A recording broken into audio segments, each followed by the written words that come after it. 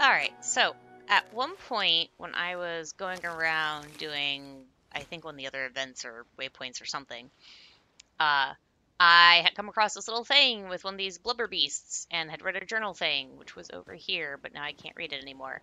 And I decided to just leave that for another time. So now what I'm going to do is I'm going to check this out and see what's going on here.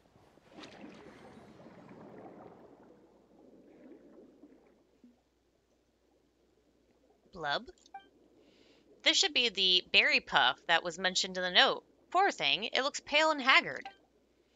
Did that engineer really believe their calculations were correct? The food has already run out.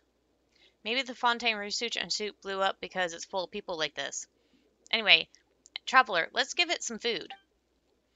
What do blubber beasts eat, though? If there's some fish, but this area should be teeming with fish. It could be that it's too weak to catch up to the fish. So let's try feeding it the stuff we've got instead, shall we? The helpless little bubbler beast gazes at you with vigilance, though it has no more strength to run away. Fishy, fish, fish. The blubber beast sniffs at the food in your hands tentatively, while glancing at you warily.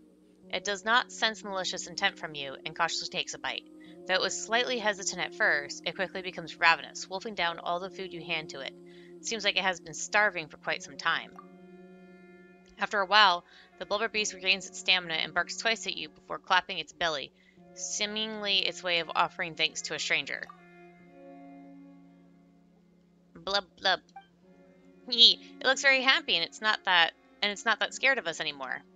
Yes, eat to your heart's content, then you'll recover. Although Paimon doesn't think we can just leave it alone. Traveler, how about we come back and check on this blubber beast every day now and then? Oh, so this is a daily thing they have to come back and do then. Can I feed it more today?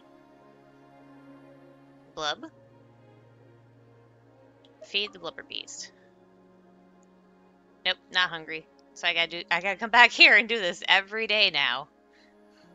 Oops. Well, I should have done that sooner. I am apparently a derp and did not know what this was. Yeah, so I'm just gonna explore around in here and collect stuff.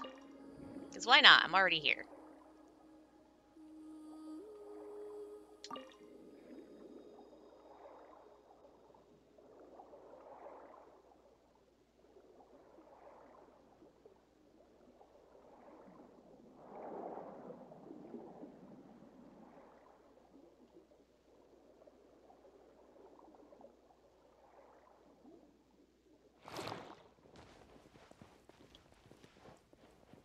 Okay, that's it for Berrypuff.